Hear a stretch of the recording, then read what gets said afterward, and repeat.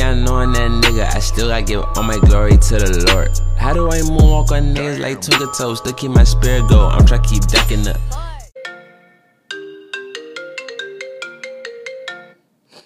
Hello. Okay, hey, mother, what's up? Hey, Foggy, how's it going? I'm good. Good. Just to ask you a couple of questions. I know you're from the DMV, but what area specifically are you from? Okay, so I'm from, like, right now I live in Bowie. So, I mean, but I'm not really, like, because I was born in Ghana, so I came to America when I was, like, 6, and then I lived in, like, Silver Spring and, like, Moco for, like, 5 years. Then I lived in Greenbelt for, like, another 4 years. Then I lived in Largo for 2 years. Now I live in Bowie ever since. So you've just hopped around Maryland basically after you got off? Yeah. Maryland. Like all around like the DMV-ish. What part of Ghana If you want to say the place I live the most, I'd say, yeah, definitely Bowie, so yeah. Bowie, that's what's up. Yeah. And what part of Ghana are you from? I got to actually visit in 2015 and I kind of went around the country. Oh, word. So I'm from Accra, and it's a little place, it's a little area called Dakuma. So that's where I'm from. Oh, that's what's up. Accra was the first place I visited, and it was beautiful. Yeah, it's very nice, yeah.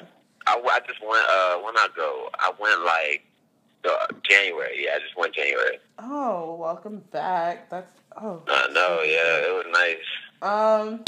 So my next question is, I know that you formerly went as J.O., and your name now is Foggieraw. Why that switch up? How'd you make that name change? So it was Foggieraw was like my career was actually really ugly, like because I was like making songs, like I would put songs out and I would be getting like 50,000, 100,000 plays, but I wouldn't get like any followers because my name was J.O. and there was like hella J.O. and there's like this dude called J.O. Felony. Like, he's another big rapper from back in the day. So it's like people could never find me. And then, but my at name was always Foggieraw on Instagram. So it would be like, it was random. But that was like a childhood, like, name I had, like, from my friends. They would just call me Nana Foggieraw. And then when I made an Instagram, I just made it Foggieraw. But that was always my at name. So then I was just like, oh, you know what?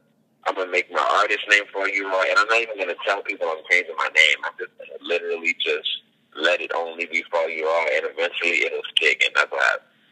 That's interesting, because when I was doing my research on you, I was like, I didn't know. I listened to Rice for Breakfast years ago, and I liked it, and I never knew that was you. And I was like, how did I not recognize that this is the same artist? That's crazy. No, yeah.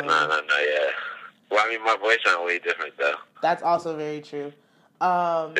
So the way I like to kick off every interview is I ask my artists who's their top 5 favorite artists. It doesn't have to only be hip-hop or rap only. Okay, well, mine's definitely going to be hip-hop and rap, and some R&B probably. Okay. But my favorite artist, like the one that I spent the most time listening to as a kid, is definitely Chameleon. Wow. UGK is up there. Yeah, Chameleon is up there for me. UGK is up there. Kanye is up there. Lil Wayne is up there. And then I'm going to have to say, I'm going to say Michael Jackson. Okay. Just to be safe. Yeah. That's a real eclectic group. I wasn't expecting Chameleon at all. I know. Yeah, that's one that I love him, man. Yeah, the person I always throw in there that throws people off is Common. I absolutely love him. And I appreciate, like, real lyricism, which is actually the reason why I appreciate you and your music, because within your career, you've made this shift more towards mumble rap, but you're not the typical mumble rap artist. Do you have, can you kind of explain how you found yourself in that style of rap? So, it really started because when I first started rap, it was my boy. He was they were like, it was a bunch of dudes, but they were like serious, like, rap about serious stuff, like Backpack, like, it's intelligent kind of rap. but I would always come in the studio and just be like, I think my first rap, when I said something like, lettuce, tomato, pickles, and relish, and I was just trying to have fun. They was like, nah, that's trash, don't do that. So then I was like, damn, I kind of got to be more serious. So I was kind of always suppressing that loose side for me. And then when we all went to the same school. So the minute I transferred schools and got on my own, that's when I was like, all right, I'm just doing raps the way I want to do them. And then that's when I kind of started letting go a little bit. Okay. Do you have any opinion on the hate that mumble rap does get, especially since? Oh yeah. You're in it? I think it's real lazy. Like, I just feel like it's like, because, you know, it's funny, like, a lot of times if you ask people, people are like, oh, I hate mumble rap. But he's like, oh, yeah, I like Lil Ruby's cool. Oh, yeah, yo, he's a genius. They go hard. But it's just like, but they just say, oh, but I hate mumble rap. So it's like, what do you really, what is it that you really hate? You know what I'm saying? Like, I think mumble rap is a lazy term to just be like, I hate, like,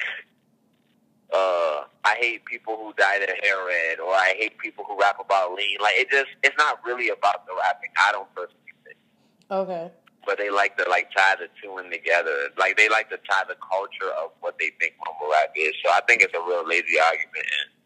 And at the end of the day, you know, the music gets played, so somebody's lying. That's very true.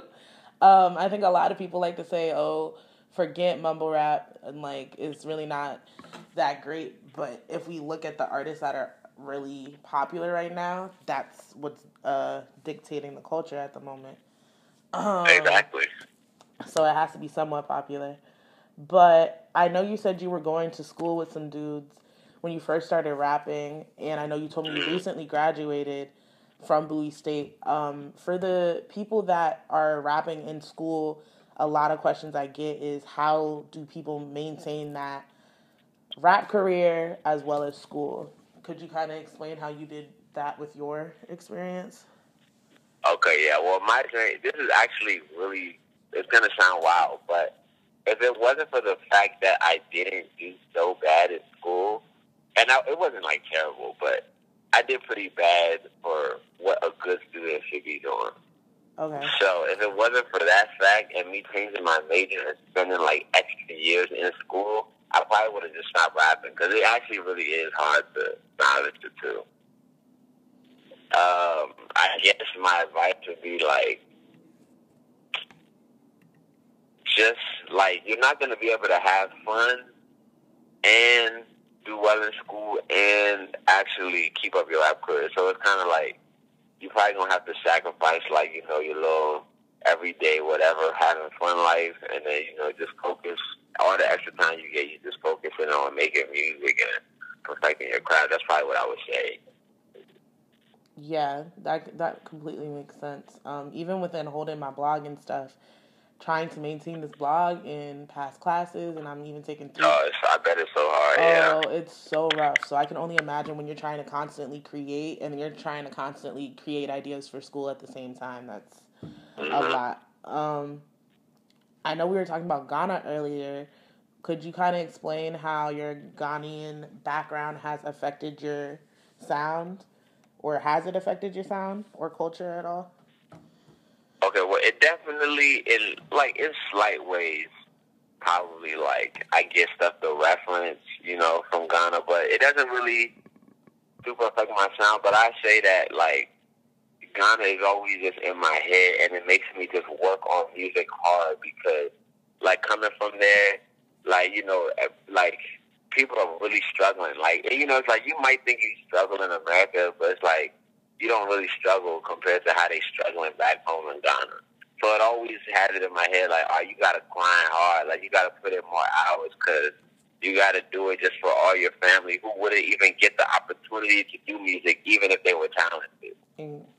So that's how it affects me, if anything. That's dope that you even have that type of understanding of your blessings and where you are in life right now in comparison to back home. A lot of people don't have that type of appreciation, or it's not typical for people our age to have that type of appreciation. So I really respect that. Now, in an interview back in 2015, you said something that really hit me. That your music represents Christ, and because you represent Christ, you make music. Can you kind of clarify that and explain the whole "God is my boast" gear that you rock? Okay, so that line basically, it was because it was at a time where my music, I was kind of making like love type songs, not necessarily love type songs, but just life dealing with girls. So people would be like, "Oh, I thought you were like a Christian. You always talk about girls, though." So I would be like, "Well, if a Christian paints a picture about going to the store and getting milk, well, that's just like a Christian version of going to the store and getting milk. You know what I'm saying? Yeah. Or like if a gangster did it, it would be like, oh, that's a gangster version of going to the store and getting milk because it's coming from his perspective. So I just felt like it's not that I have to rap about Jesus or each song. It's just like if I'm a Christian, then everything gonna come from my Christian perspective. So if I make music, then it's just Christian music. And God is my boast is just like, that's just more so like, because I know my music sounds like hella arrogant at times, but just kind of like reinforcing that it's not actually arrogance. Like I'm actually taking pride in God, and that's what I lean on. Yeah. Okay. I was always really wondering what that meant. That's actually a super dope way of saying that. Yeah. Wow. So with time comes growth. How would you say that your sound has evolved from that kind of point you were talking about, or even your first project release, Rice for Breakfast, to where you're at now with Foggieraw Vandross? Well, you said how has my sound evolved? Yeah. Oh, God. I think, from Back to the Rice and all that stuff. You know what's funny? I don't know if you've heard the whole Back to the Rice because I don't really have it on like SoundCloud no more, but I honestly feel like it's a little bit similar. It's just more grown up. You get what I'm saying? Yeah. No, that's actually how I would describe it. Like you've had more life experiences and more of a time to kind of voice how you feel. Exactly. And time to just practice some music. Yeah. Okay. But I think it's very similar. So I wouldn't say it's changed that much, to be honest. Okay. Now, within your videos and stuff, you're always kind of jigging and rapping. You're really chill, laid back. Is that a goal of yours, or is that just kind of how your vibe is? Even from talking to you, it seems like you're just a laid back kind of dude.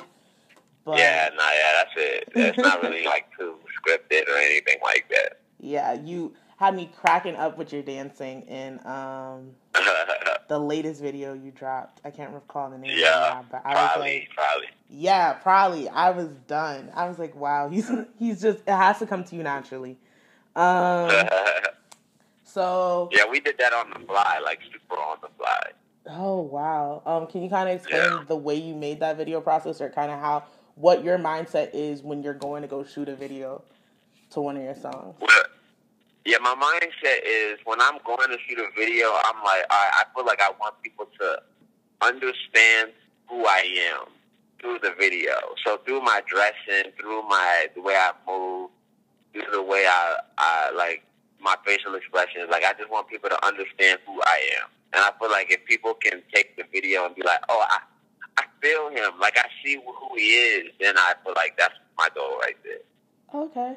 Well, you definitely get that across in all of your vids. With that being said, what is your favorite song or performance you've done so far? What was my favorite performance? Well, my favorite song is probably this song called Pull Up to Ya. It's on my Foggieraw EP. And it's actually like probably one of my least played songs, but it's like that is definitely my favorite song. And favorite performance? Damn, I can't remember. But it was an old one though. I think it was in Virginia or something. Yeah, it was in Virginia. It was in like Woodbridge, I think. It was probably like 2 or 3 years ago. But yeah, that was the first time I performed and like people knew my words. And this was way before God is my boast, or any of that stuff. Okay, that's dope. Yeah. I actually stay out in Woodbridge, like right next to Woodbridge. Word.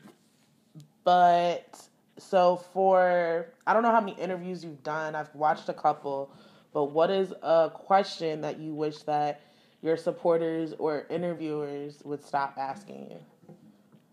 What does Foggieraw mean? Why? It's just a vibe. I don't know. It don't gotta mean anything. That's understandable. I'm glad I didn't ask that question because I did kind of wonder. So do you have, what's your plan, like maybe like a 5-year plan? I'm a long-term planner. So do you have like a 3 to 5 year plan for your career or something that you want to get done in your career within the next 3 to 5? To be honest, all I really want to do is just grow. I don't really like make plans like that, bro. Okay. I can completely feel that. So where can we catch you performing next? Hello? Oh no, the phone. The house phone is on? Yeah, I still have a house phone. Okay. So my last question, or last couple questions, is where can we catch you performing next? Well, when does the interview will come out? It should be out by like next week. Okay, if it's next week, I say the 22nd, June 22nd at Songbird again. At Songbird again. You was at the Songbird show. I was at the Songbird show. That was a super dope show.